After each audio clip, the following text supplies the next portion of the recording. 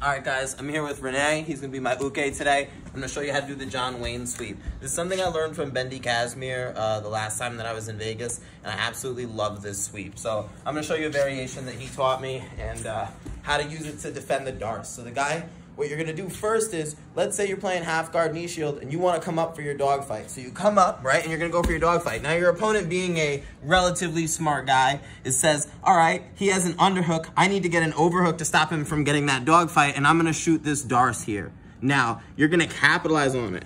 You weave your arm out, grab the wrist, and from here, sometimes I reinforce my grip, but you don't have to. I'm gonna make sure that my bottom foot is ready to go onto the ground. And I'm gonna bring my inner thigh to my opponent's inner thigh. I'm gonna pinch my hips, put my knees together around his hip, bridge, and roll to take him over, coming up into top half guard.